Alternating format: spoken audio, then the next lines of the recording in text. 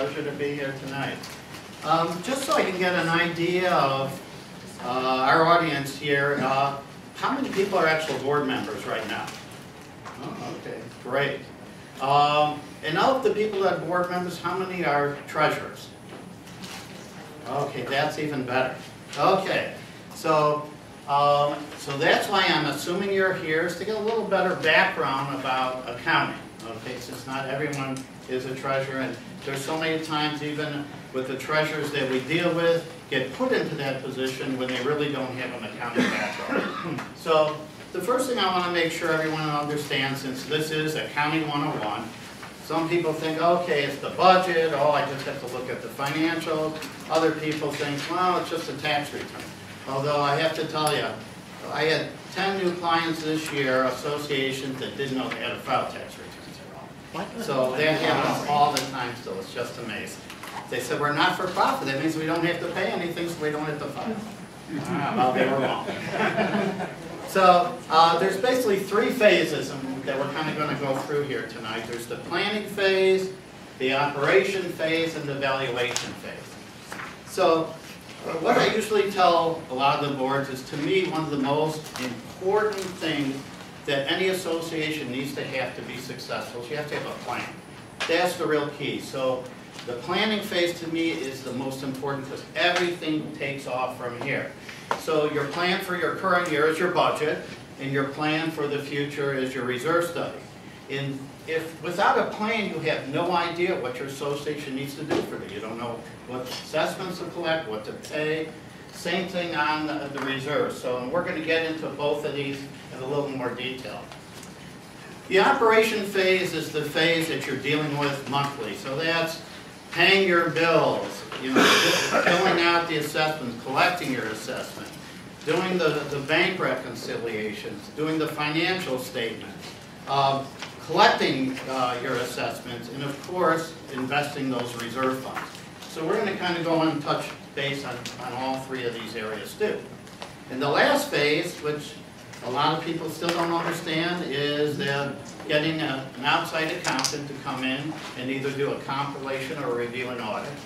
And we'll talk about some of the reasons why that is important. And then the last thing we're going to talk about, if we have time, is to talk a little bit about the taxes. Okay, so this is a question I ask all the time, and since this is Accounting 101, I think everyone should know the answer to this. Okay, who's responsible for the financial information of the organization? How many people think it's the management company?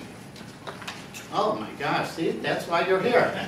Okay, that is good, because that's what I want to make sure you know. But the most important thing I want to make sure you know, and that's why I asked the question originally, how many people are the treasurers, is because the board has to have involvement in an association. For any association to be successful, you have to have total board involvement. Every time we see that there's only one person involved with the financial information of the association, we find problems. And it doesn't happen all the time, but it happens so many times over my 35 plus years in this industry. I've seen it so many times. And the real key here is that the board is responsible for the financial information. It's not just the treasurer. And when you just have one person that knows what's going on, it's what's called the fraud triangle. Motivation, opportunity, and rationalization. We see this all the time, that if one person knows nobody else is looking over the records of your association, the first thing is they have some type of motivation. It could be they have lots of bills, they could have a gambling problem. We've seen the gambling problem lots of times. And if they have the opportunity, which means they know nobody's looking over anything, so they figure, okay, and then they're going to rationalize and say, well, I'm doing all this work for the association, I deserve this money on top of it. So that's really what happens. And I mean, here, I just took this out of the paper today. Former condo board president, vice president guilty of grand theft. So what they were doing, they were stealing money, taking it out of the association, and before they had their monthly meetings or with the board and their monthly financials, they borrowed money from different people to put it back in so nobody knows that they stole the money. So they were just shifting it from pool to pool until they couldn't borrow the money from anybody anymore, and then the associations all without their money. So this is just one. It happens all the time. I mean, right now we're doing an association where, again, there's just one person involved, and we started looking through the bills, and we see all these food bills. And so the president, who's taking care of the association, says, well, I'm here all day long, I'm self-managed, I'm taking care of the bills, so I'm buying food. And I'm buying food for the janitor, and I said, well, does the board know this? Anybody know this? That this is one of, she says, no. So I said, well, if we weren't doing a certified audit, we wouldn't have found it. So when we disclosed it to the board, then they all got together to discuss how they were going to go forward with this. But it's a key issue. Yes? You did say that the board is responsible, which that I understand, but what if the management company is actually managing the funds? Well, but that's the key thing. So if it's your reserve money, you should be in control of your reserve money. Okay? So, and you should have two signatures on your reserve money by two different board members to make sure that one board member isn't stealing those funds. For a management company, usually they're going to have the ability to pay certain monthly bills or bills under a certain dollar amount. Anything else should be approved by the board. Well, it's approved by the treasurer, me. Right. But they put in the invoice, they do a first approval, I do a final approval, and then they pay whether it's reserved or operating income, it doesn't matter. Right. So then how you make sure everything's done, you have to review your monthly financials. Okay. And we're going to get into that. That monthly financial packet is so important that you have to review it to make sure you understand what's going on. So that's how you would do it. Excuse me, would you say that again about the management association has the ability to move monies under a certain? Well, yeah, you could do a certain dollar amount. Like you could say, hey, anything under this dollar amount, please pay. Anything over this, that's not recurring bills. Okay. So that would be up to you. I'm not sure how ACM, Tom, do you know how ACM does it? I'm sorry, I was reading. I'm sorry. Bills over a certain dollar amount. You have a certain dollar amount and anything under that? Carl will use them before they're sent out. Okay. Okay, so it all depends upon your association, what you want to do. I mean, that's a real key thing. So, okay, so as we talked about, the financial statement is what really safeguards your assets because you have to know what's going on. I mean, it's a real key thing. So, in order to truly understand your financial statements, you have to understand what basis of accounting you're on, okay, what types of funds you have, besides just your operating fund and your reserve fund, and this is probably one of the most important things, comparing your actual to your budget. You know, when I said before about your budget, once you have that budget, the next key thing is every single month you should be looking at your actual financial statements and comparing to those budgeted figures. And when there are differences, those are the things you want to look into. So if you have that monthly financial package, you have the disbursements, okay, you should be looking at that. You should see why did it go up. You have the general ledger, so you can see what got posted to each of these different accounts. So this is one of the key things, and you use this, by looking at this, this helps you prepare your budget for the next year, because you can see, well, what did we do wrong? You know, what weren't we looking at? Now that we can see what's actually happening, now we know what to do. So that's a key thing, and of course the last thing is just understanding your property. So there's three different bases of accounting, which is the cash basis, the modified cash, and the accrual basis. Does everyone kind of understand the three different bases, or are there people here that don't understand? Okay, so we'll go into it a little bit here. So the first one is the cash basis. That's the one that's real easy to understand. You receive your money in, you pay your bills out, you got your ending bank balance. Okay, so all you're going to see, and we'll go through an example, is here's what got received, here's what paid out, and that's your bottom line net income. Real easy. Okay, and on that, it could be what your management company's doing. Management companies all do different bases, so that could be the real reason, but it's really easy to understand. The method that's preferable is an accrual basis method. So this method is basically shows what your true financial position is. And why does it show your true financial position? Because it's showing you what you billed out, okay, during the month. You know, so it shows what income was billed, okay, and it shows what expenses were actually incurred during the month. So now you're just not saying, here's what got received and here's what got paid. Now you're actually looking at it and saying, okay, if this really got billed during the month, now I know what my true assessment should be, and that should agree with my budget, okay? And now I know what expenses truly got incurred, not just what I paid. Because, you know, you're not looking at a true picture if it's not everything that got incurred for the month. So because of that, you're going to have receivables and payables, because not everyone pays all their assessments every month, and not every association pays 100% of their bill. So it's real important. We're going to go over some examples on that. And if you do have a certified audit, that's the method that's going to be used, is the accrual basis. Okay, so let's go over, there's two parts of a financial statement. There's a balance sheet and an income statement. So the balance sheet has your assets, that's what you own. It's got your liabilities, is what you owe. And then it's got your fund balance or your members' equity, and that's the true amount of what you actually own. And the reason they call it a balance sheet is there's all these balancing equations. So when you take a look at, you've got your assets, which is what you own, you subtract out any liabilities that you have, and you come out with your true equity. This is what your true net worth, what the association truly owns, is that fund balance. So it's your assets less your liabilities equals what you truly own. And we're going to go over some examples on that.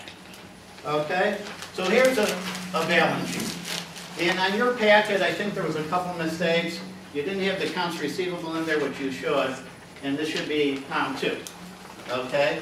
So when you're looking at your balance sheet, you have your cash, and you've got your investment. When you're looking at that on a monthly basis, look at the bank reconciliation. Does that bank reconciliation equal that cash? A real key thing as a board member when you're starting to look at your financial.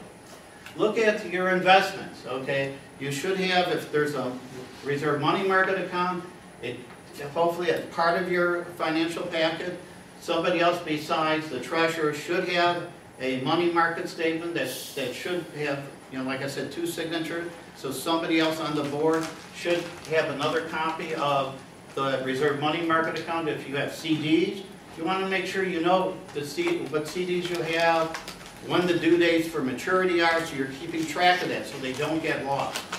Your receivables, a real key item, like I said before, this is what tells you what people still haven't paid. If you have a collection policy, you should be following that collection policy. It's extremely important. And if you have a collection policy, you're using an attorney to do collection work, you should make sure that those items are going to the attorneys, and then you should discuss with the attorneys, where are we at with any accounts that got turned over to your attorneys for collection. Prepaid expenses. Does everyone here know what a prepaid expense is? Okay, so most of you don't. So what that means is you might have paid a bill, let's say it's the end of the year, it's December, okay? And you pay for the utility bill, well, I shouldn't use it, let's say your insurance. So your insurance comes and you get 2017's insurance bill in 16, and you pay it in December of 16. Well, you prepaid that bill. So on the accrual basis, you would be showing that as a prepayment.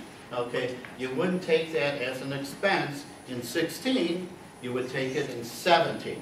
If you're doing a cash basis, you would actually be showing that as a 16 bill. So now when you're looking at your budget compared to your financial, you're going to say, oh my gosh, my insurance looks too high here, and that's because on a cash basis, you would be overstating your insurance. That's one of the reasons why the accrual basis is better, and if your management company is doing a cash basis, these are the things you got to look at if you're not going to get a CPA firm to give you a year-end financial statement. The due to from funds, we're going to talk about that in a little bit. Fixed assets. What we get asked all the time is, Steve, why isn't everything being capitalized on our balance sheet? You know, we're doing these major improvements to our common elements. Why aren't they being capitalized? The real key is the association doesn't own the common elements. So those are all your reserve expenses whenever you're doing major improvements to the association. Those all get expensed, and you'll see them right on your income statement. The only thing you really capitalize is what you have title to, which would be any equipment or furniture, pool furniture, etc. That would get capitalized. Usually there's a capitalization policy that anything over a certain dollar amount you would capitalize and depreciate over their estimated useful life. The other way is if you have a for-profit motive. So let's say your association was going to build a garage, and from that garage, part of that you've decided we want to make some money and be able to pay back the cost of this garage. So we're going to take part of that garage and we're going to lease it out to people in the neighborhood. Well, the portion of that garage that you're going to lease out to people in the neighborhood, that would get capitalized and put onto your balance sheet, because that's not why you have your association. That would be something different, and that's why it would get capitalized. The other parts there are your liabilities. Again, liabilities are only shown when you have an accrual basis financial statement. So you have your payables. Somebody prepays their assessments. It's not income. In 2016, if they're prepaying them for 17, you would show them on your income statement on the liability, on the balance sheet in your liability section. If you're doing a cash basis, it would show in there. Again, when you go to look at your budget compared to your actual financial statement, on a cash basis, it would never balance out, very rarely. But on an accrual basis, whatever you have in your budget for assessment, that's what your actual number should come out to be at the end of the year. And then there's loans on here, and of course your equity and your fund balance. And again, your assets less your liability equal your equity. Okay? So then you got your income statement. And again, this shows you what your activity is for a specific period of time. So if you're getting monthly, it shows what your monthly financial activity is. If it's for the year, it shows for the 12 months.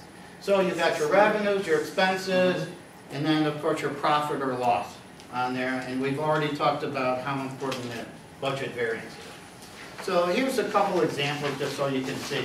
Here's just a regular cash basis balance sheet. All you have is cash, okay? And this is just a one fund financial statement. And when you don't have funds, the equity section is called members equity. When you have funds, it's called fund balances. So that's what the difference is there. So, and then here's your income statement. Here's the revenues that you collected, the expenses you paid out, coming out to your ending balance. And as you see, the $114,293 is the same amount as your cash. So it's just like having a checkbook. Okay, so when you get to an accrual basis one, here's where you can start seeing, besides cash, hey, I didn't collect all my receivables. Hey, I paid for some insurance that's for the next year. We didn't get to pay all of our bills, so we have some accounts payable. Okay, so your equity now has changed. You don't have the same amount. So same thing when you're looking at your revenue and expenses, because now your revenue is $87,000, which it wasn't before. It was only $85, $89, because that's all you collected. Remember, your budget said 87, so that's what that number was. Okay, and here on the cash basis, your profit is $9,000. When on an accrual basis, it's actually $98.74. So this shows your actually true financial position, shows your true net revenue, and that's what you have as excess revenue over expense. Okay, now for types of funds. There's actually 4 types of funds. Most of you probably heard of the operating and the reserve fund. Well, there's actually 2 other funds that we're going to talk about besides that. So your operating fund, I think everyone knows what the operating fund is, to pay your monthly expenses for your operations. The real key here is, again, is on this reserve fund. I get asked so many times, people come up to me and they said, Steve, what should I have in my reserve fund? They said, just tell me. And I said, well, I don't know anything about your association. I don't know what projects you have coming up. I don't know what projects you're doing. I don't know what projects you're financing. So the real key, again, is to do some type of a reserve study. It's extremely important, because if you're charging individuals to put money into your reserve account, if you truly don't know what you're putting that money for, and we find this so many times, you have no idea. We just got a new association. They said, oh yeah, we did a reserve study. I said, okay, can I see it? and it's like chewed up from a dog. And I'd start taking a look at it, it's 15 years old. And I said, now I understand why the dog chewed it up. It's worthless. So you really have to, with these research studies, they should be updated every 3 to 5 years. But what we always tell boards is you should be reviewing these every single year. You should not wait 3 to 5 years because so many things change each year. So you have to kind of look at it and say, okay, here's what the study said, but we didn't do this project right now. Well, you know what, we're going to do some additional maintenance, we're going to push it off. Well, then you've got to kind of revise your funding schedule so that it does change. So that's why we always tell boards, look at this. It's especially important when you're doing your budget. You should look at it not only for this next coming year, but we always recommend people look out 3 years. Look out in the future. You got to see what's coming up because you got to say, will I have the funds to pay this or I won't have the funds? And we're going to talk about that in a second. So here's why you should have a reserve study besides what I just mentioned. First of all, the Condominiums Act talks about having reasonable reserves. They talk about how to be able to measure if you have reasonable reserves, and they really give a definition of having some type of a reserve study. Take a look at your bylaws and declaration. It is so important. I can't tell you, and we're going to go over quite a few different things here, how many boards never look at their bylaws and declaration? I bet you David could tell you that too. That there are so many associations that never look at their bylaws and declaration. I could say that that is true. So there are so many things in there that you really have to look at, and this could be one of them, okay? And we're going to go over some of the others. Again, it's part of your due diligence as board members. It's not the treasurer's responsibility, it's the board's responsibility to make sure you have a plan to fund those capital expenditures. Future buyers, I can't tell you how important this is. So many times I have clients coming up to me and they said, Steve, should I buy into this association? So the first thing I say is, well, let me see a financial statement, let me see the reserve study. I mean, to me, that's one of the key things, and unfortunately, a lot of people aren't as knowledgeable, but I think more and more buyers are starting to become more aware of it. So I think that's another key thing. It really makes your association worth more when they can see that, hey, you have a plan. You are funding for these projects. We're not going to get hit with a special assessment. And of course, if you're going to go out for a loan, banks want to see that you have some type of plan because they don't want to loan you money in this year and then find out next year you're going to come back to them and say, hey, I've got another project coming up. So it's real key. And the same thing if you have to file this Form 1120, if you don't have a reserve study, and we had to file this Form 1120, all your reserve income would be taxable if you didn't have some type of a study or plan in place. The IRS would say it would be all taxable. Okay, so two key things that I just want to mention here is that I don't think a lot of people understand. Your reserve contributions that you're paying into your association, that really could be used as basis. So what that means is, let's say you're going to sell your unit. You know you paid X amount of dollars originally for your unit, okay? So let's say you're selling it for $1 million and you bought it for $200,000. So you have this $800,000 gain. I know it's funny, it doesn't work, right? I'm using it for an example. So let's say it's $800,000. Well, what you should be doing is keeping track of all the reserve assessments that you've paid in over the years, because the reserve assessments can be used as basis to help reduce that gain. So yes, absolutely. So, but whoever you're using for your tax advisor, I'm not going to give out tax advice because some people might have different opinions. So talk with your tax advisor and see if they agree with that, and if they understand associations, they probably will. But this is a real key thing to keep track of it. Sometimes some of our associations will ask them to give them a listing every single year. So every year they get a listing of all their contributions, so it's kept up. But yeah, if you haven't done it, try to go back and start putting that together, because it will help you as soon as you start turning that large gain. The other key thing is investment policy. I can't tell you how important it is to have an investment policy. you go from board to board, treasurer to treasurer. Nobody knows why the previous boards did what they did.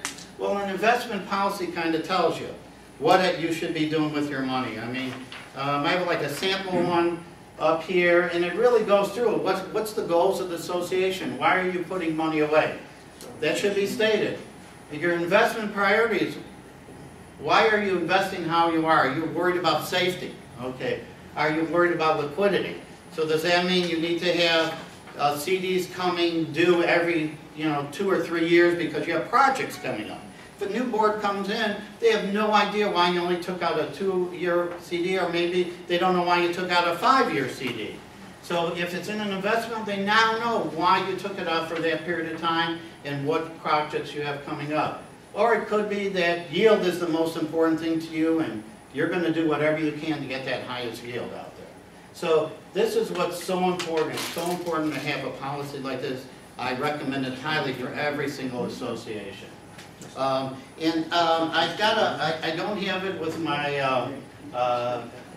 my handouts, but if you want to email me, I'll be more than happy to send you a copy of an investment policy. We already talked about the reserve expenses. Capital Improvement Fund. So this is a fund that most of you probably don't use, but if you ever wanted to build something in your association, whether it's a clubhouse, a garage, a pool, anything, or acquire more land, you wouldn't use your reserve money for that. You would set up a separate capital improvement fund and start funding through that. The next one is this operating contingency fund, which I think is so extremely important. And we're going to talk about a little bit more about this a little later about how to fund this operating contingency fund. But the real key thing here, when you get most of the reserve studies, they show that like painting and caulking, all of that's really a reserve expenditure. The IRS doesn't see it that way. The IRS sees it as a periodic maintenance expense. And so technically, if you're putting money away for a big painting project, you should set it aside in a separate operating contingency fund. It shouldn't really be out of your reserve fund. So if you are doing that way, we still have associations that do it. They don't listen to me. But it really should be done that way. If you ever get audited, this is what the IRS will look at. You could also be using this operating contingency fund for years when you have bad winters. So you budgeted X amount for snow plowing. Your snow plowing was terrible this year. You had snow almost every day.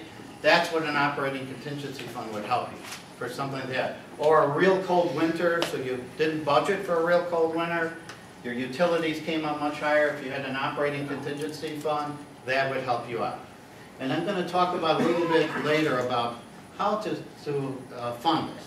So, because it's really a key thing besides your major painting and caulking and power washing. Because that should be, if your study shows you're having a painting, if you have periodic painting every 5 years, you should be putting money every single year into that fund in order to have those funds available for that painting project. Okay, so now I'm just going to show you quickly a financial statement that's a fund financial statement. So here you can see where's my real cash. So the cash isn't all in operating. You have some cash in operating, some in reserve. Same thing you can see, this is just cash basis. So again, you just have your cash, real easy. On your income statement, again, it shows you the same thing. Here's my expenses. The only thing that went to the reserve fund in this example is just your reserve expenditures. Got transferred over during the year. Not your reserve expenditure, what your contributions to reserves were for the year. And here, they actually broke it out. They didn't have a lot of items, and they say, we know what projects are coming up, what we need to put into our reserves. So we're going to break it down and say how much we're going to contribute to each one of these major projects coming up. Not in a separate bank account. It can all be in the same bank account. You just keep track of it separately so you make sure you have those funds available. Here's an accrual basis one. Again, now here you can see you've got accounts receivable. You can see here you've got an interfund balance where the operating fund owes the reserve fund or the replacement fund $10,000 for some particular reason. You have payables here. So then you come down to what your fund balance is here. So here your fund balances are 62,000.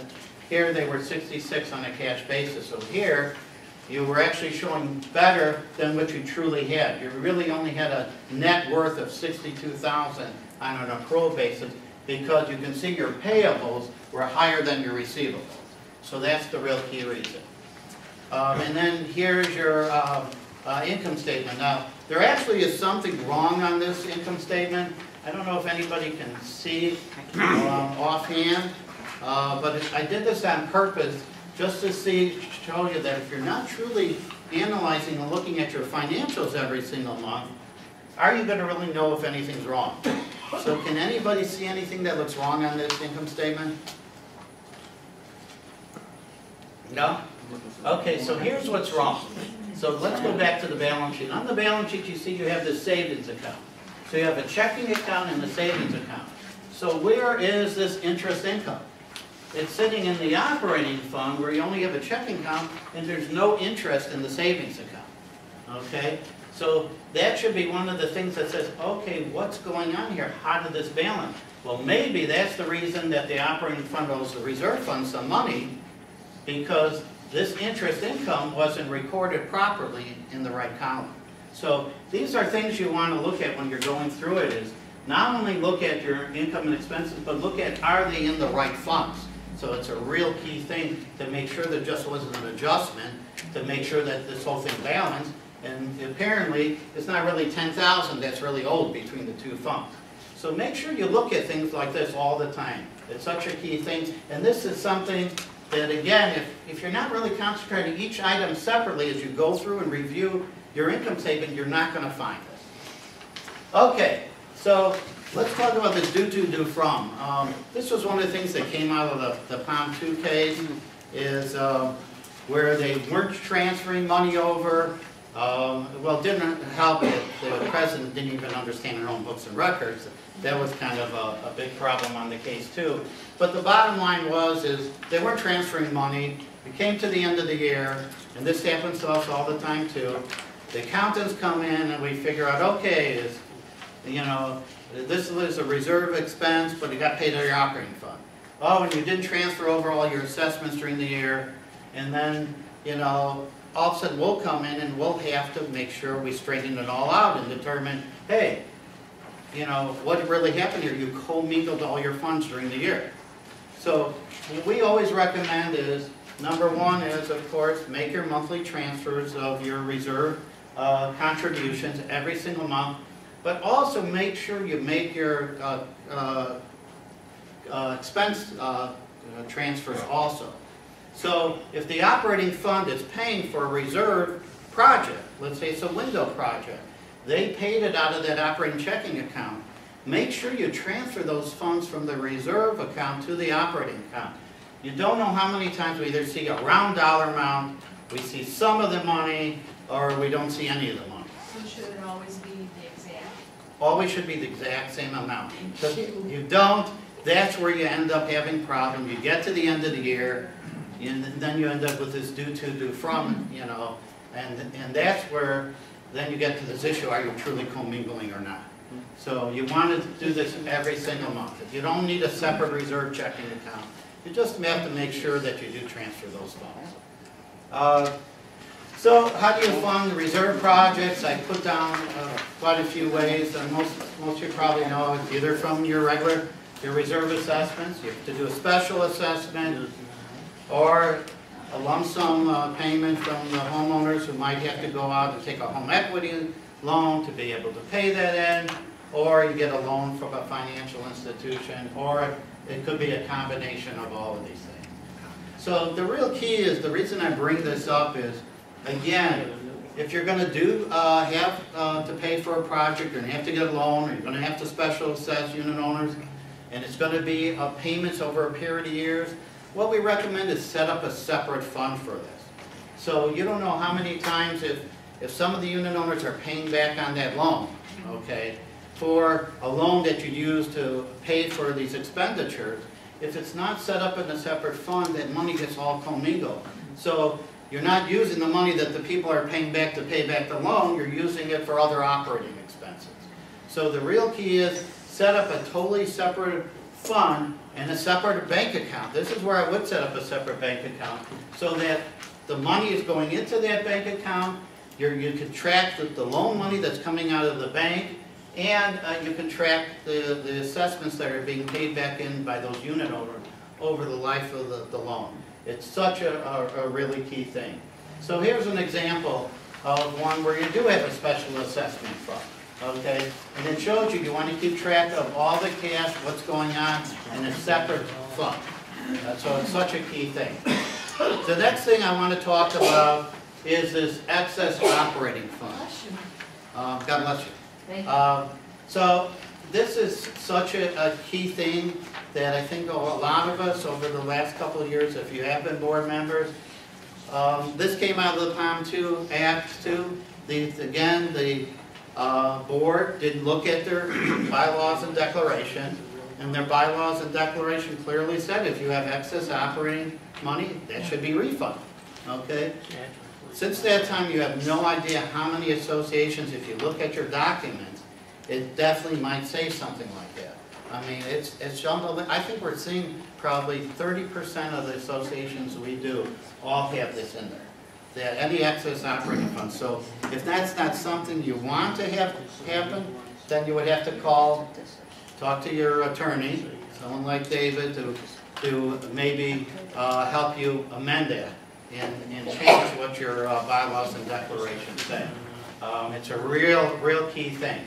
So when I told you before, God bless you. So what I told you before, if it says it's to refund it, then you just can't sit there and say, okay, I'm transferring all this excess to reserve, which is what most associations want to do. So this is a real key problem. It's a key problem for us too. For income taxes, if we have to file this 1120 form, for some reason, most people file 1120H, you know, if you don't have any other income besides interest income. But should you have, like some people get income from these cable companies, the antenna income, the renting, and so that when you have that, most likely you might have to file a form 1120 because it has a lower tax rate. So that's one this could hurt you. But if you don't have something like this, remember I told you about that operating contingency fund. So what you can do if you have excess operating income, you can transfer some of that to an operating contingency fund. Because let's say you have contingencies in your budget for possible bad debt, or for the snow plowing, or for the utility. And your income and your expenses actually came out lower than what you're originally budgeting for. Well, now you can take that excess, and instead of transferring it over to reserves, you can transfer it to an operating contingency.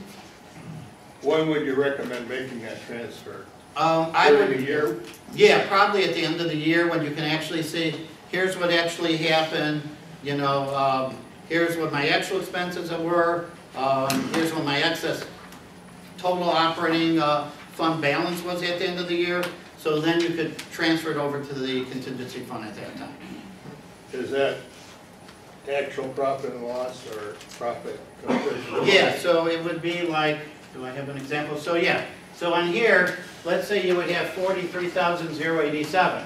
So you could transfer, if your bylaws and declarations say you don't refund it, you could transfer all 43,000 right over to an operating contingency fund if you wanted to. Or just look at your items that you did have contingencies for and just transfer those over and maybe transfer the balance over to reserve. So it gives you some options so that if you have one of these terrible years, you're not sitting there like we see so many times and taking money from your reserves. And then you've got different issues when you start doing that. Yes? So if we have a category, just landscape extras, snow extras, would that be considered an operating contingency fund? Yes, because you're actually saying you're putting more money away for these extras. Right. Let's say you don't need them. Yeah, then you've got that excess money, the difference between actual and budget. You could transfer that over to this operating contingency fund. Then when you have some extraordinary items happen, again, you don't have to go to the bank. You don't have to borrow from your reserves. You have it. So it's a real key thing. Okay, I think I've talked about this over and over again, how it's very important to look at this actual to budget. So let's just take a look at one here. So I'm looking here, you can see this is on an accrual basis, so your assessments agree with what you budgeted. Okay, your interest income, now if you look at that, you budgeted for over $3,000, but you only had about $1,100. So why did that happen? Well, did you use more of your reserve funds than you thought? Were there extraordinary things that happened where you had some larger reserve projects than you thought? Did the reserve projects cost you more? Is that the reason that this happened? So this is why you would want to look at, or was it the board that said, you know what, in order to balance our budget, we need to have something a little higher amount? Was that the reason? So these are some of the things you want to look at. Same thing with the building maintenance. Well, here you can see that the building maintenance was $8,500 more. Why was that? On a monthly basis, you should be looking at that and looking every single month to see why are these things happening. This is really your real key when you're looking at your operations to see what is going on here. You have to see why are things different than what you budgeted. It's so key. Same thing with the insurance. Well, here, your insurance was $28,000 compared to $23,000. Why was it $4,200 more? Did you get an increase? Okay. Did somebody make a mistake and instead of doing it on the accrual basis with the insurance, did they just show it as an expense? Could that have been it? You know? Or did somebody just way off on what they thought the insurance was? And now you know when you go to do your budget for the next year, you have to make these changes. So I can't tell you this budget to variance, looking at that every single month is just so important. Okay, so now we get into this, do you need a financial statement by a CPA firm? So many people say, we don't need it, it's too expensive, I'm already getting a financial statement from our management company, or my treasurer's doing it if you're self-managed. The real key is it's always great, number one, to have a third-party eyes look at something. It could be required by your declaration of bylaws. We do see some of the declaration bylaws that do state that you need an audit. Could be required by your lending institution. We've gotten hired so many times by association, and they said we just want a compilation done, and then we look at the loan document and says that they need an audit. And they go, well, we didn't know about that. Again, you have to really read through your documents to make sure you know what they are requiring. And of course, it's part of your due diligence here because getting that third party in there, making sure things are good. Okay, if you're not going to have an audit done every year, then have it done every 2 or every 3 years at least, and have somebody come in at least annually with a compilation or review. And it's even more key on self-managed associations, and I can't tell you. The self-managed associations that we do, if we weren't coming in every year, boy, I can't believe some of the records that we see out of that. And it could be that the management company's financials aren't in the right format. So some management companies are on a cash basis, some are on a modified cash, which I really didn't touch before, but that's basically where they might be showing your income based upon what's billed or earned, okay, but your expenses on what's paid. So you still don't know what your true financial position is unless we come in and do an actual accrual basis financial. And I've showed you how that does differ, and I just showed you small differences. They could be tremendously different. So that's a real key thing. So here you have your year-end financial statement. The compilation is the lowest level. There's no opinion on that. As you get into the review and audit, there's a lot more. And we actually have, and again, this is something if you want to email me, we have a whole sheet that kind of goes over what we do on a compilation and review and an audit. So it gets much more detailed as you go along because the audit is where you're looking at internal controls, you're sending out confirmation, etc. So again, feel free to email me and I'll be more than happy to send that over to you. The last slide here is again going over this monthly financial package. I can't tell you how important this is. That again, every single month you should be looking at. We already said the balance sheet and income statement. We went over that quite a few times on how important it is. We talked about the aging receivables, how you should be watching that, making sure you're following your collection policy. going over things with your collection attorney. Your bank reconciliation, you should make sure, especially if you're self-managed, you should make sure that there's a bank reconciliation done every single month on that account. And I already told you, you want to make sure that that bank reconciliation cash agrees with your books, your balance sheet. That's so key. And on the bank reconciliation, you also want to look at, is there deposits in transit? How long has that deposit been in transit? What happened to that deposit? You want to take a look at that.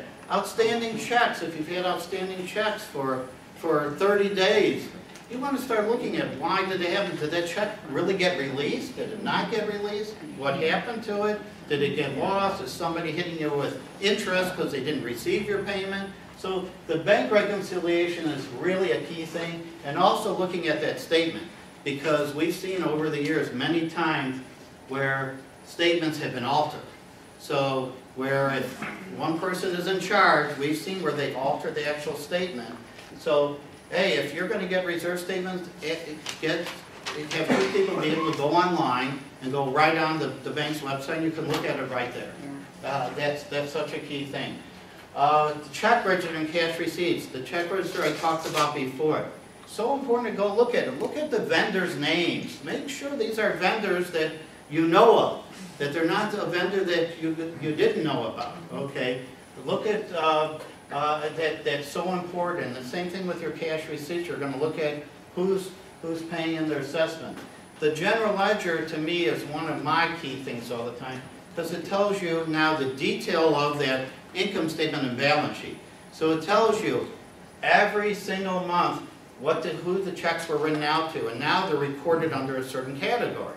So if it's under repairs and maintenance, okay, and you see a vendor for that, you want to make sure, is that a repair and maintenance vendor? Maybe you want to look at that invoice if you don't know what that was for.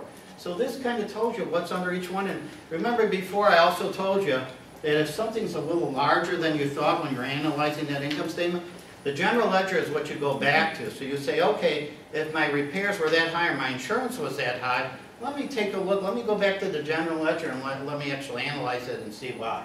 It's such a key thing. And of course, we talked about the replacement fund and the accounts payable. So if your association does do any type of payables, you want to look at the report. Otherwise, you should kind of see yourselves. As a board, any of the big projects, keep track of these big projects, that if they're being paid out over a period of month, make sure you go back and keep track of what's been paid. You don't know how many times we've seen change orders, and we come in at the end of the year, and we've seen some projects where they've had 6 different change orders. The management company and the board are both confused about what was paid, who approved the change orders, etc. You have to really keep track of these very large projects. Again, it really comes back to the board to make sure that you're doing that. That kind of takes care of my presentation. I didn't go into as much on the taxes. I went to it a little bit, but I hope this kind of helps you get a little better understanding of what you truly need to do on a month-to-month basis and, of course, on an annual basis for your association. Yes? I just had a quick question on the Sure. audit. So we were just having a discussion because we paid off our loan and they recommend, well, we should have an audit, especially because that's paid off. And he was saying that we should probably have one like at least every other year. Is that a normal practice? Yeah. Have them consistently every year, but maybe every other year? Right, because what happens is, I would tell you, yeah, you should do it every year. And people would tell me I'm an idiot. So what really happens is a lot of associations can't afford to do it every single year. So yeah, absolutely what they were telling you, to do it every other year or at least every 3rd year at the most.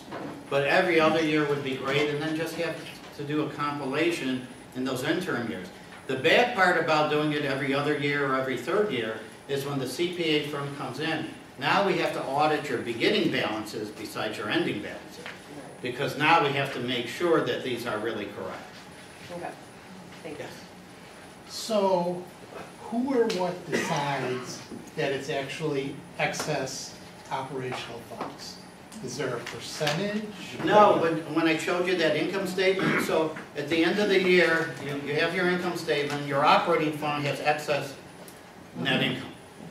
At the end of the year. Even if it's $1,000? Well, yeah, if it's $1,000, you can make the decision not to do anything.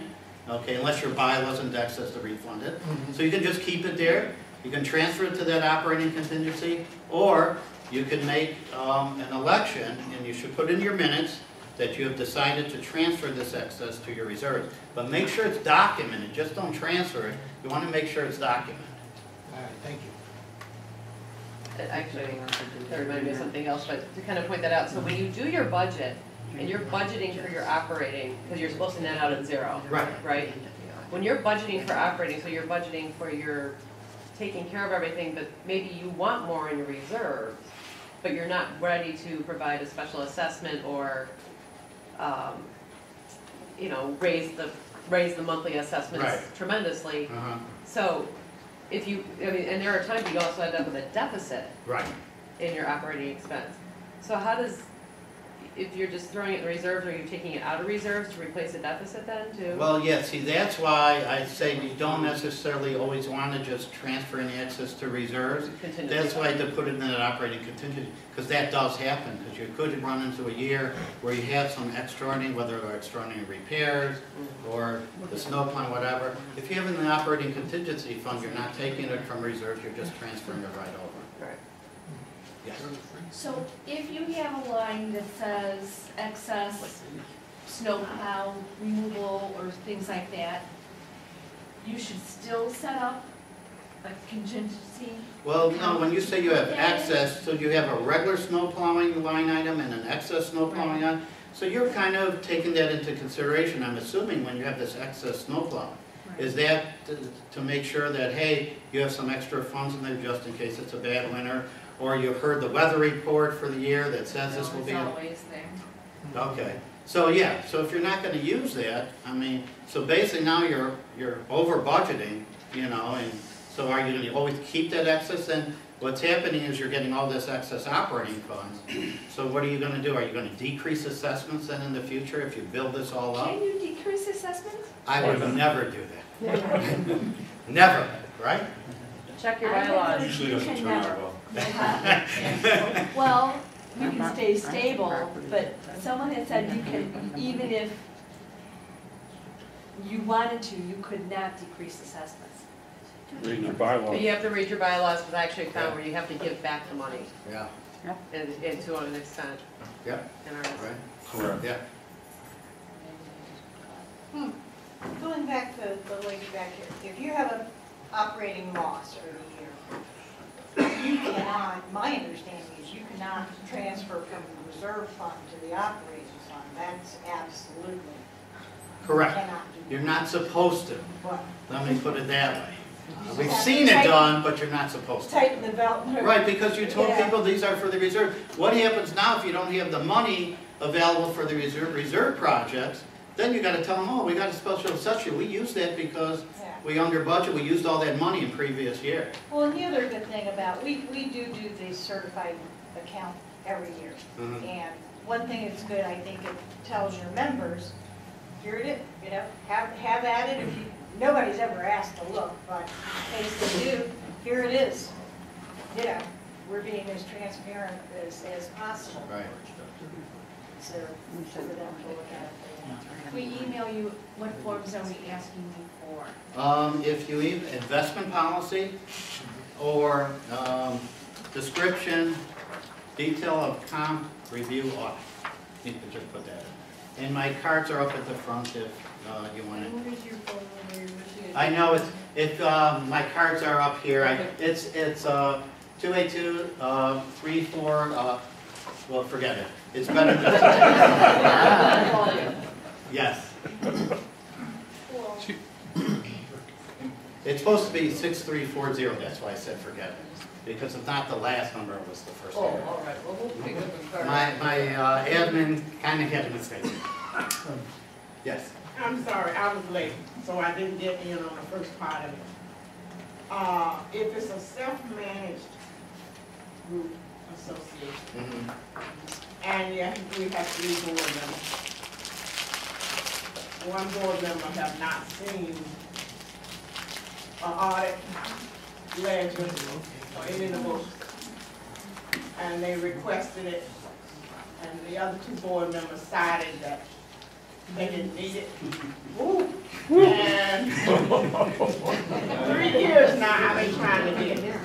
So now, I'll turn that over to David. Why don't you talk to me when it's over? So give me some more involved answers we probably have time for. yeah. I'm definitely happy to talk to you about it. Okay. Okay. Yeah, early on when you were talking about the board is responsible for the fund, and you mentioned maintaining strict control of reserves, requiring 2 signatures. Mhm. The Management Association really manages those funds for us. So they have full control over your reserve funds, including the signatory to pay any expenditures out of the reserve funds? Well, to pay expenditures, yes, because that's all, I mean, that system is all set up. Yeah, no, I would never recommend that. I always recommend that the board should have total control over the reserve. Operating as well. No, the operating, they have to pay your monthly bills. Okay, So- but they don't have to have signature. Well, The management company that technically does not have to right, have signature. right. So do you recommend that as well, or just let, No, again, because someone, the they have their, right, they don't have to because only over a certain dollar, I mean, that's where you put in over a certain dollar amount. and you recommend that over a certain dollar amount?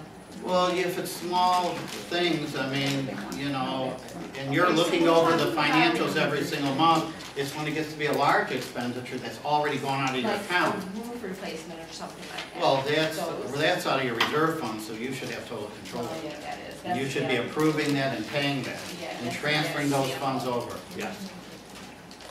Okay, I'm gonna, do you want to take a little break here? Steve, thank you. You did a great job.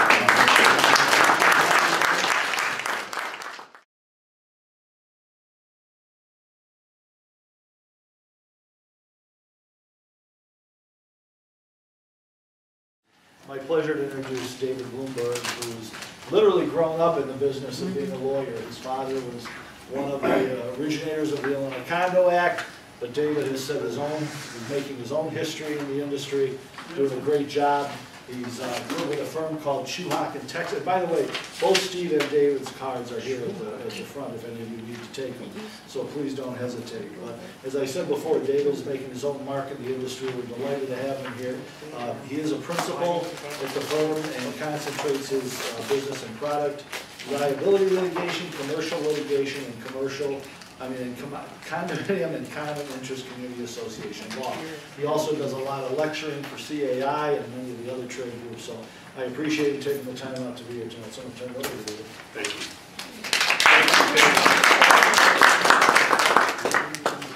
Thanks everyone for coming out tonight. Tuesday night, we're here to talk about condo law. I'll try to make it interesting, try to make it snappy. Good luck. And unfortunately, I'm here not to talk about a dire issue as often I'm called on to do. Many of my recent topics have focused on dysfunctional boards, how to save dysfunctional situations, how to stop fraudulent board members, really depressing, upsetting things.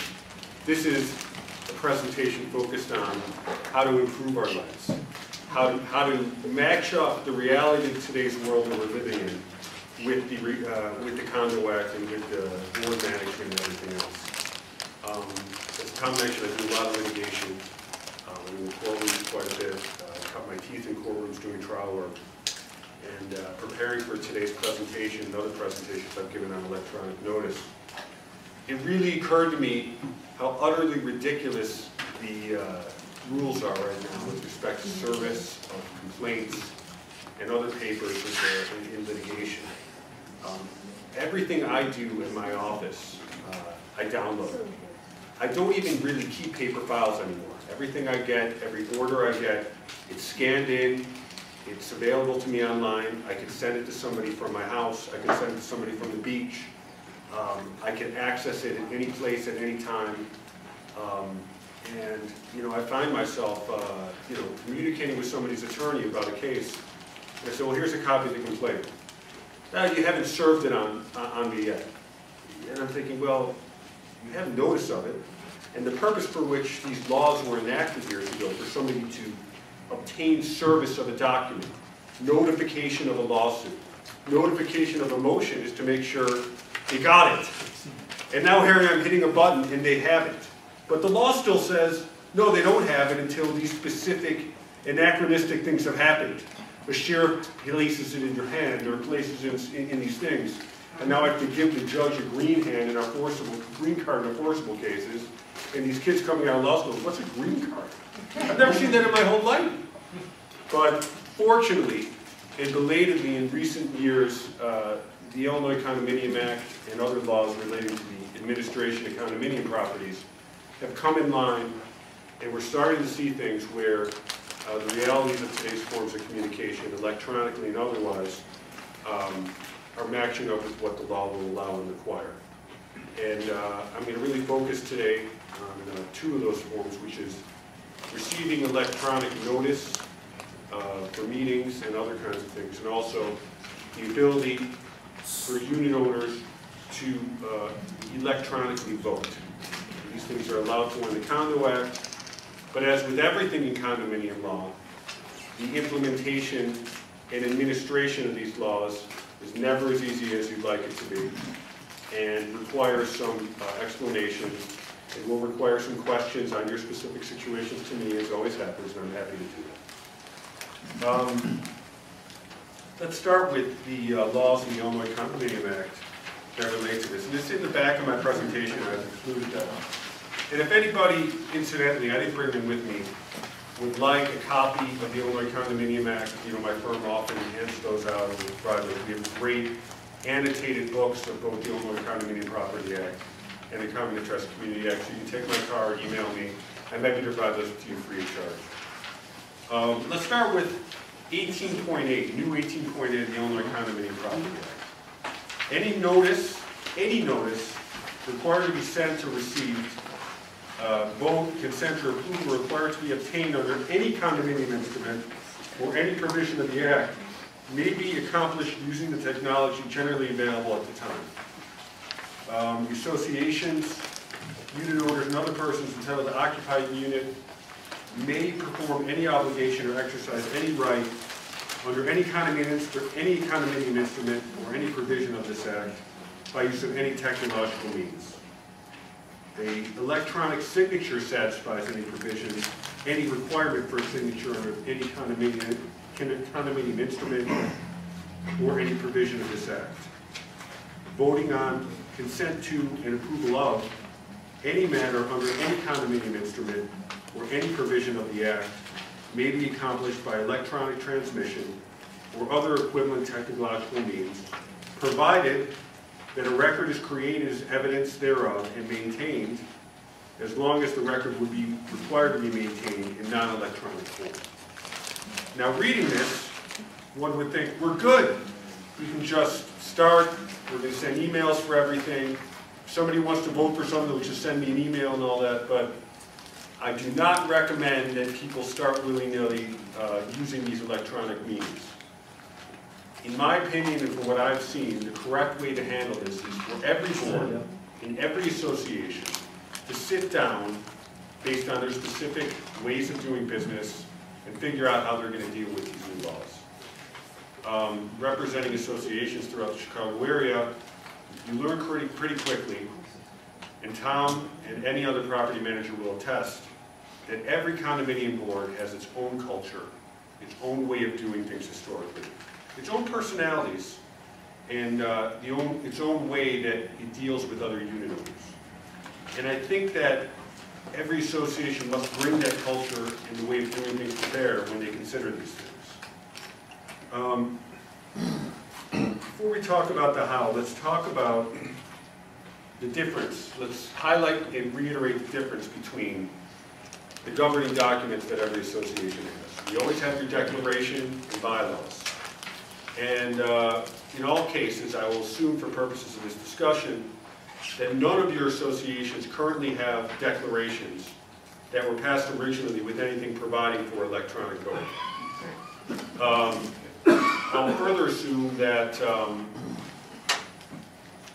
declarations that you have provide for a pretty high number of unit owner approval to amend your bylaws or declaration. For that reason, and as contemplated by the laws, we always recommend that if you want to enact anything regarding electronic voting, that you do so under Section 18.4 of the Act, which allows for the adoption of rules and regulations. Every association has rules and regulations, and unlike declarations and bylaws, they can be added to, amended by board vote alone. A lot of rules and regulations that you have, relate to, this is the finding schedule. These are the rules about how we use our pools. These are the rules about how we're going to deal with putting out the trash. And necessarily these rules kind of deal with the day-to-day situations of how we're going to want and enforce the interaction and the daily living conditions of our association. And it's pretty easy to get rules and regulations enacted. 18.4H of the Act allows for implementation of rules as long as the people and the union owners in the association get notice. A meeting of the union owners must be called if you want to adopt a rule for the specific purpose of discussing the proposed rules and regulations. Notice of the meeting in which you're going to adopt the rules shall contain the full text of the proposed rules and regulations, and the meeting must conform to other unit owner meetings in the Act, except you don't need a quorum, and you can't pass rules that otherwise inhibit somebody's rights under the Constitution. You can't inhibit free speech or anything like that. But this is the perfect vehicle to enact rules governing electronic voting and notice to be given for union owner meetings and board meetings. Can I ask a question on that? Of course. So say you want to limit the number of rentals in your condominium complex. Yes. Right? We just went through this, that's why I'm asking it, and because we got people scattered all over the country, we were not able to get all of the boats in on time before the election expired and basically it didn't work. Could we, am I understanding you correctly that we could have used 18.4 to actually make that a board vote, provided we sent out that notification with the exact wording of the statement of the change of the rules of reg? The answer on a basic level is yes, but I would not recommend you ever passing a rule about rentals. Given especially a case that was came down last year in the city of Chicago on this stuff. Let me back up. Declarations, recorded documents, bylaws, those are given total deference by courts of law. They're usually done if they're going to be amendment with a supermajority of unit owners. They're going to have they're going to really govern people. When people buy in, that's the rules that govern everything. Rules and regulations, in contrast, are given much less deference by courts. They're subject to a rule of reasonableness. The case I'm talking about with respect specifically to the limitation of rentals in associations held that you can't pass a rule about it. If you already have in your declaration anything that permits rentals or discusses rentals, then anything you want to do limiting rentals or altering the building's rules or conditions about rentals, it has to be done in the declaration itself. So if you're going to pass something that's going to change that, it's subject to being voided by the courts. So depending on your specific situation and what your declaration says, I would, in most cases, not recommend that you enact rules and regulations as it relates to the rental restrictions. But electronic voting, on the other hand, that's something that is especially ripe for a rule and regulation. And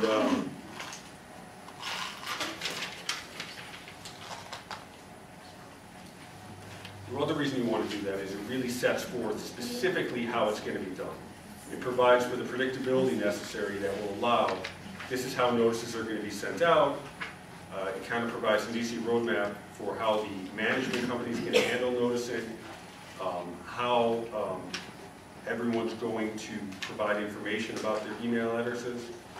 And that leads me to the next important point. To the extent anybody wants to receive electronic notices of meetings, it needs to be an affirmative opt-in. You can't assume that anybody is just going to accept electronic notice. Unless somebody says, I want electronic notice, then the association is obligated to continue to send notice to them by the mail as called for in the declaration and under the Act. I believe all the management companies at this point, especially one as sophisticated as ACM, has a simple opt-in provision that they use to send to people, just to indicate, you know, I would like to opt in and receive electronic communication, you know, providing details about what that means, providing the information, this is going to be the email address that will be sufficient, and the opt-in provision will provide that kind of notice. More importantly, that notice, as well as any rule you pass, should put the onus upon the unit owner itself, if they want to make a change, to let the association know. If they want to make a change, you can't assume the association is going to know that you changed email addresses, or you're going to have you want to have a different way to get notice. Once you sign that opt-in provision, it should clearly be that any change that wants to be made by the unit owner should be affirmatively stated. So to be clear, nobody can receive electronic notice unless they specifically opt in to do so. Another reason that you really want to have specific rules about electronic notice is to eliminate problems. As the law is currently stated, it doesn't really provide what kind of electronic notice would be sufficient. So you're opening a door to say that, well, email is one way, but also, you know, board members can say, well, you know, I want to receive a text message. I want to receive my net messages only by fax machine. And that opens just a door for all sorts of problems and difficulties. It should be one predictable method that the board will allow for electronic notice. It should be email, I would think. Everybody uses email. And there should be some kind of a method for verification that the emails went out, which leads to the next important point when it comes to electronic notice, which is record keeping. Anytime you enact a rule like this, I think it's very important for a board to sit down with their management company. Big management companies like ACM already have kind of this down, but you should touch base with the manager about how they're going to keep records of electronic notice that go out, how they're going to keep records of the various emails that are called for to be received by the opt-in notices, and what means by which they're going to be, they have through their systems that these notices were effectively sent out, and how those records are going to be kept, because a lot of management companies, it's new to them too. So it's just a quick conversation to make sure that once we enact this, this is how it's going to be, this is how we're going to keep our records.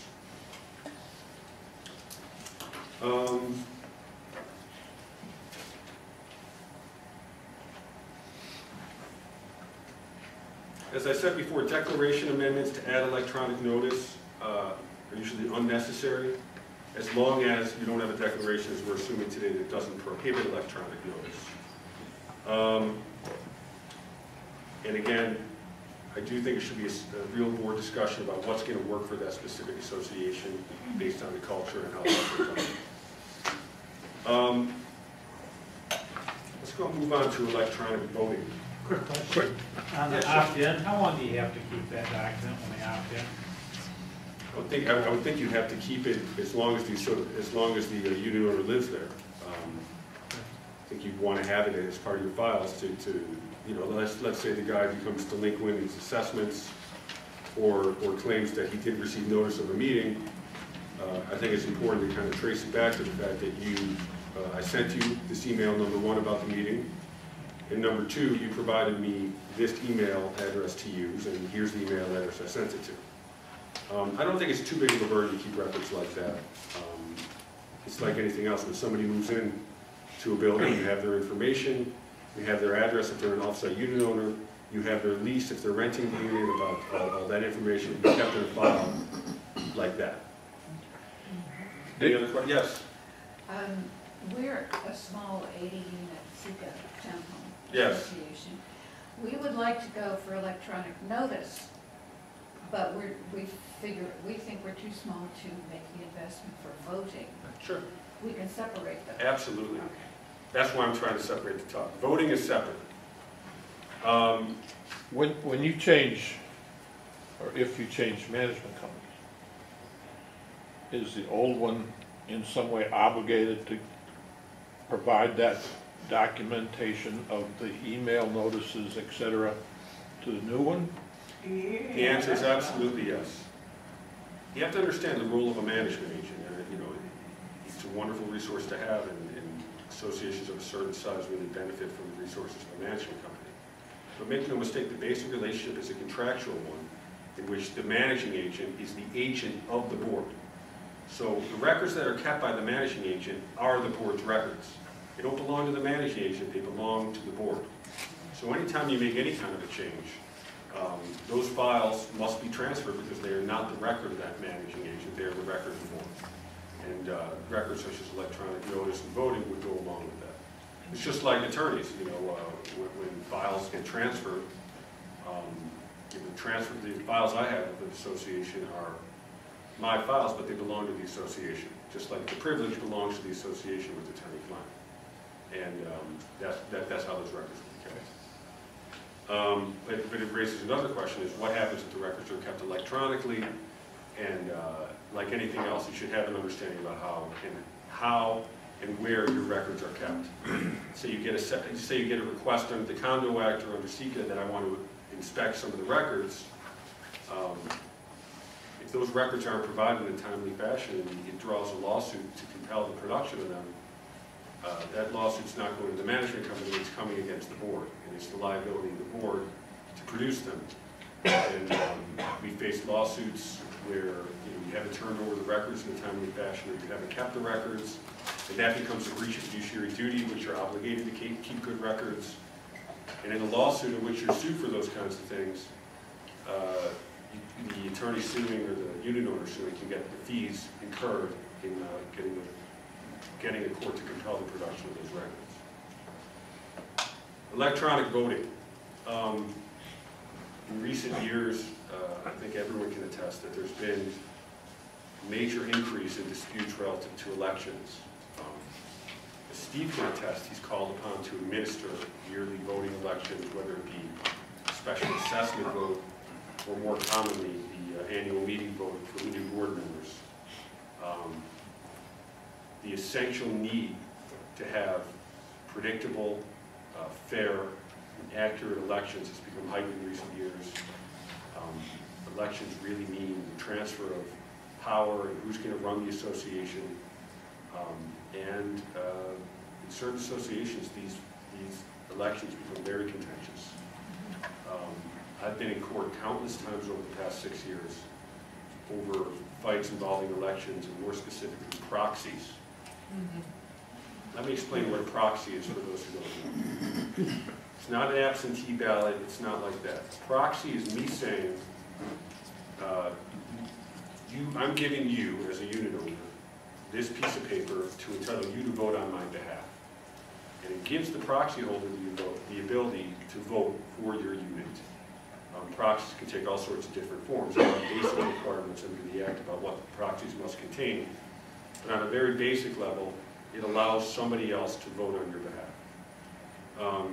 I think in response to a proliferation of lawsuits on this issue, and in response to the difficulty in enforcing fights that involve proxies, because all you need is a signature, and there's been a lot of questions about whether there's been fraudulent proxies made. It's a very hard thing to prove, and a lot of people would go around associations saying, "Here, sign this piece of paper. It's for the election," and then people would sign it, and they don't know what they're signing. And the next thing you know, these are the things that lead to court actions. So, in light of what I'm saying about the electronic age, the law is starting to recognize that instead of giving proxies, a lot of associations just want votes to be done and tallied electronically. That could take a whole host of meetings, as I'll discuss, but what that means is that your vote on a ballot will be submitted in advance of the election through electronic means, and that will be the vote. And the Condo Act has enacted a very specific rule about enacting board rules that will eliminate proxies and allow for electronic voting. let's look at 18B9B. It's on page 7 of my handout.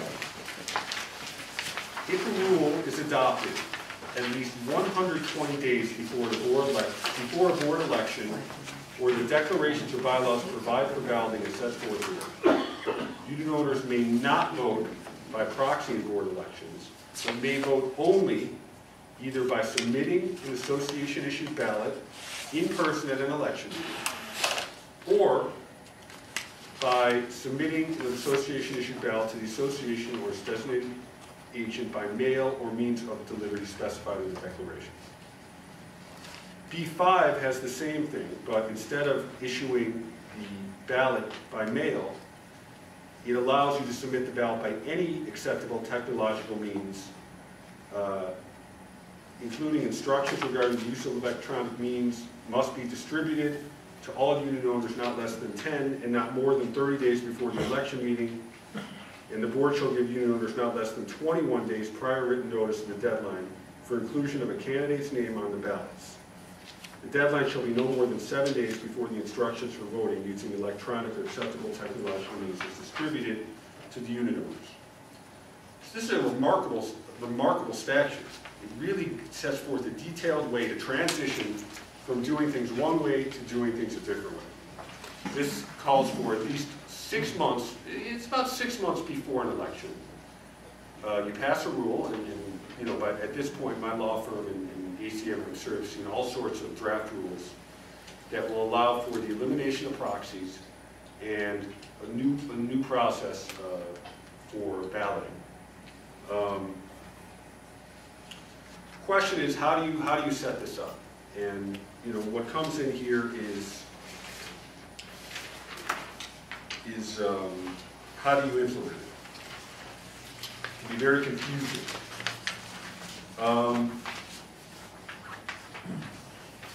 For condominiums, you really have to look at the timing requirements for changing the voting rules. And you look at these other deadlines. Managers here have to be very careful to make sure that boards are soliciting candidate names at least 21 days in advance of the deadline.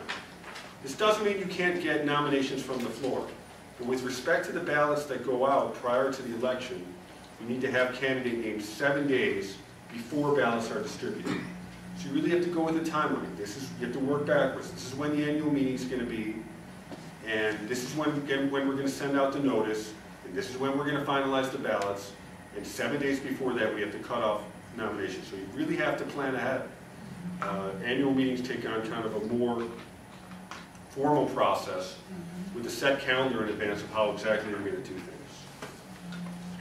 Many associations, consequently, are turning to vendors to handle voting. Fortunately, companies like ACM, I think, have the technological means, and Tom could discuss this further, to implement a system that takes the responsibility off the boards. But again, I recommend whoever you're going to use to implement electronic voting, you sit down and you go through exactly how it's going to work. I found that the first time through this process, it takes a lot of handholding. It takes a lot of communication with your unit owners about how this change is going to be implemented. If I've learned one thing in my practice, it's that many boards, in acting and communicating with unit owners, carry the presumption of untrustworthiness. Wait, you're making a change, it involves elections. Does this mean you're just doing this to try to make things easier or to rig the election for yourself? So the way to handle this, as with most board business, is to do this with a lot of transparency, with a lot of explanation, a lot of ability for unit owners to get their questions answered, and with enough notice that when it happens, people are prepared. And that the method by which you're going to do the electronic voting is clearly communicated and clearly set forth with the unit owners, so when it takes place, everybody has an understanding. What this doesn't take away is still the basics. You're still going to have an annual meeting at a set place and time. You're still going to have the ability for anybody to show up at that meeting to cast votes for candidates. You still have the rule that if somebody shows up with a written ballot, that can overrule their electronic ballot. So you have to have a system that's nimble enough to allow for that. You still have to allow for nominations from the floor. even though you're cutting off people from, submitting their name on a ballot, it does not eliminate the ability and the right of every unit owner in the association to run for a board position and nominate themselves from the floor. I mean, you might argue, well, that gives them less of a chance, but it doesn't mean that they shouldn't still have that chance to begin with. Everybody still has the right to submit a nomination of themselves from the floor.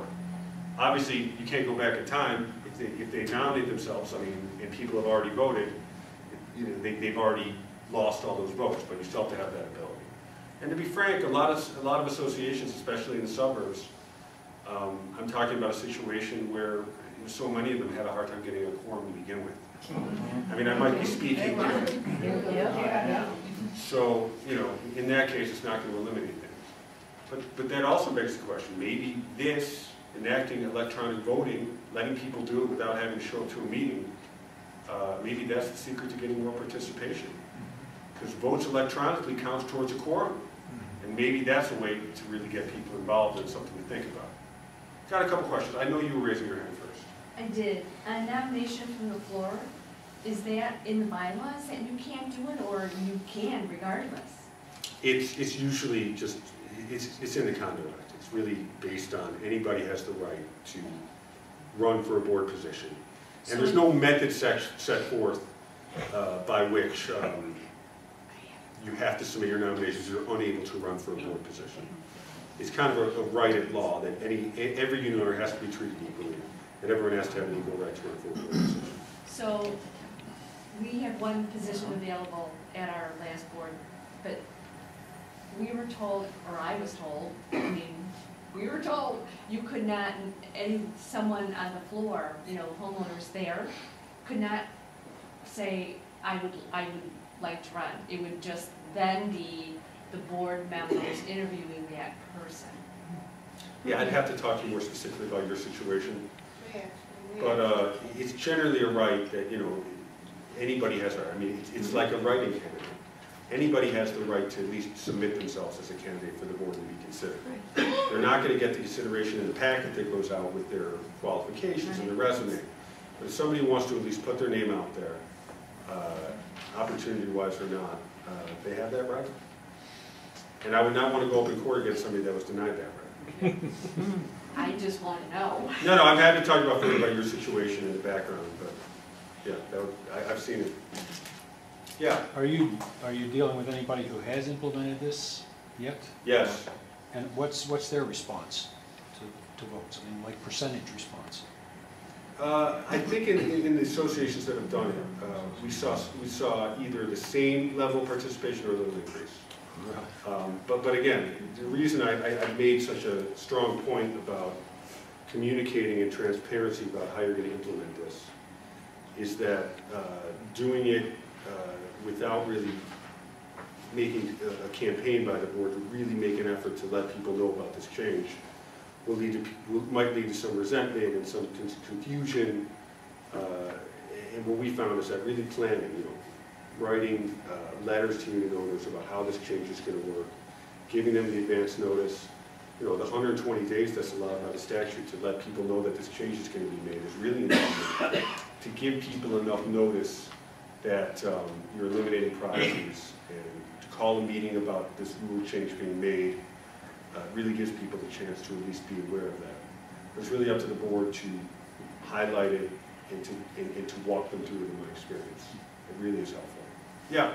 How do you deal with homeowners who don't like giving up their email address? Right. How? You have to. Yeah. Oh, well, they have a choice. They don't have to give it up. You don't opt in. Send them a mail. Send them the mail. You could be as big of a Luddite as you want. You don't have to receive any emails if you don't want. It just makes it a little bit more of an administrative burden. But somebody like, most management companies can deal with it, and they do deal with it. But that's the answer. Sure. In the back, yeah. Are there any restrictions on homeowner information that you should provide to other homeowners? So for instance, with the directories, we've got everybody's emails at this point in our HOA, and we're doing a lot of things electronically. And so one of the questions we got was, well, gee whiz, instead of just providing homeowner's name an address and phone, can you provide their emails as well? You know, look, there's nothing prohibiting you from distributing emails, and everybody under the Condo Act has a right to a list of unit owners and their addresses under Section 19 of the Condo Act. But the way around, you know, concerns about privacy and the unauthorized use of those emails, which might be what you're asking about, is to pass policies and regulations relating to solicitations and appropriate forms of inter-unit communication, you know, door drops and things of that nature. You're allowed to regulate those things to a degree. If it's going to relate to, you know, this person wants to send out a flyer or to advertise for their business, that kind of stuff should be addressed. That, you know, if you ever get a unit owner contact information, it's to be used for the appropriate purposes. Right, and that's how we were able to get everybody, is we assured it would just be. Yeah, and I would have something on the opt-in. I would put something on the opt-in about how it's going to be used. Yeah. And I think a lot of homes already have that. Right. But there's no restriction in Illinois. Well, it would have to be the written opt-in. Correct. Okay. Yeah. I was just gonna say that when you talk to your owners who don't want to give out their emails, suggesting that they set up a separate, like Gmail or something that's readily available, free to them, and doesn't impact their personal email, that they can set up a separate one. Anyone else? Yeah. Yeah, regarding electronic voting, if an owner owns multiple units, do they have to submit a separate email? I mean, like, say, for board members? Or can they put down, say, I own 25 units and I want my 25 votes to go here? I've seen it done both ways. I mean, I've seen ballots where I'm voting for this many units, and most auditors have the ability to deal with that. And I see no reason to have to do it that way. But I've also seen associations, for whatever limitations are there, saying, you know, you have to submit one ballot per unit. Yeah, because for depending upon but the emails, size I don't think you need of to. the unit depends upon how much equity they have for the vote. Well, let's say you own 5 units. I mean, you can put your email down 5 times. I mean, you're still going to get one email on it, you know. So I don't think it's necessary. Anyone else? Yeah. What about having owners attend by phone? Maybe Oh, yeah. absentee? I'm getting to that. Oh, okay. Good. Yeah. I think you answered this question in the electronic vote counts towards the proxy, towards the quorum of the meeting? Yes, it does. Okay, but if another issue came up that required a quorum vote that hadn't been on the notice or anything else, can you vote on it with whoever's available? Or is it not a quorum if something else comes up? Well, the answer to that is anything you're going to vote on should be set forth in the notice electronically and make that available. If there's other business to be conducted that's not going to be subject to that electronic voting, then yeah, I mean, you're only looking at a quorum of who's there. But I wouldn't recommend taking votes on things that aren't previously noticed to unit owners. Okay. What a situation, we had a full board, we had 3 of the 7 members were coming up for vote. Notice was sent out and all, and between when the notice was sent out and we had the meeting, one of the board members got a promotion or something and announced he was resigning and moving. And we got a nomination from the floor. And we could have voted then with the 6 or 8 people that were at the meeting. If we had electronic voting that counted towards our proxies. Well, what you're saying is the following situation. You sent out notice to everybody that there was going to be 2 open board spots. Subsequent to sending out the initial notice, a 3rd board spot opened up. I mean, what that would do, in my opinion, would be to create a separate vacancy that could be filled by the board separately and not by unit owner vote. Okay. Be a separate situation. All right. Before I run out of time, I did want to cover attending unit owner meetings electronically. Yes, yes. which allows us to have our dreams, to participate in the board meeting, sitting on my couch, don't have to get dressed up, making all sorts of gestures at the phone about what I'm thinking about what's happening. You all do it. I know you do it. 18A9B. Board members may participate in and act at any meeting of the board of managers in person, by telephone means, or by use of any acceptable technological means whereby all persons participating in the meeting can communicate with each other. That participation constitutes attendance and presence in person at the meeting. What that means is that you can have board members attending meetings for the board meetings in an absentee fashion, as long as that ability to participate is made available to everybody. That's typically done by call-in number, and they don't necessarily need to be able to speak, but they have to be able to participate, unit owners, in the meeting. So you can't just have one person able to call in and not anybody else. I recommend sending out a call-in number for anybody that wants to participate in the meeting, unit owners and visitors.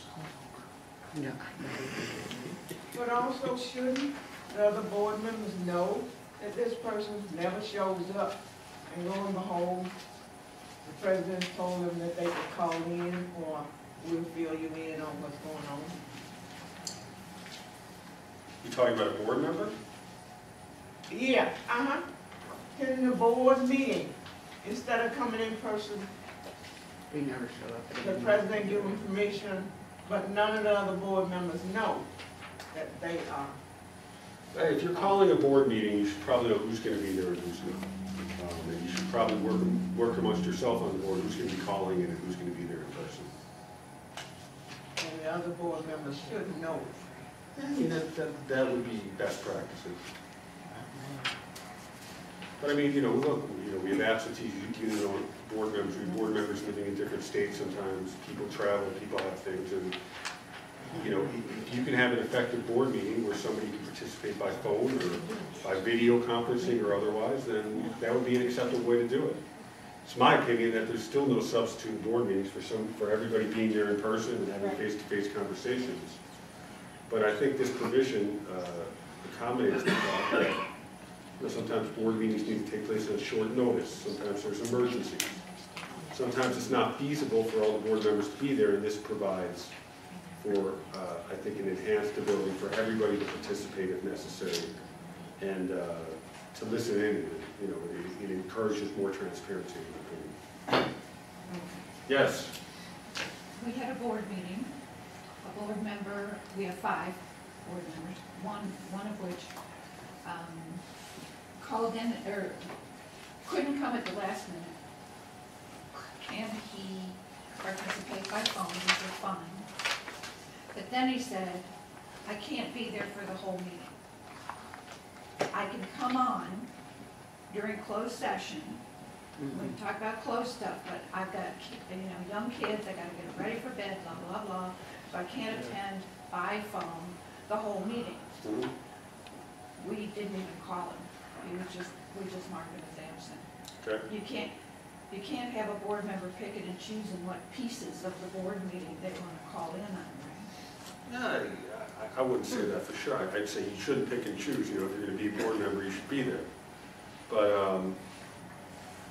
I wouldn't have excluded it. Luckily, it didn't matter because we had a quorum. Yeah, right. But I mean, if you have a board member that wants to participate, it would be more of an intangible thing than a tangible thing. Obviously, the business was conducted. He wasn't challenging, but if he expressed a desire to participate in some part or all of the meeting and then made himself available, I would just say as a matter of best practice, I would have included him.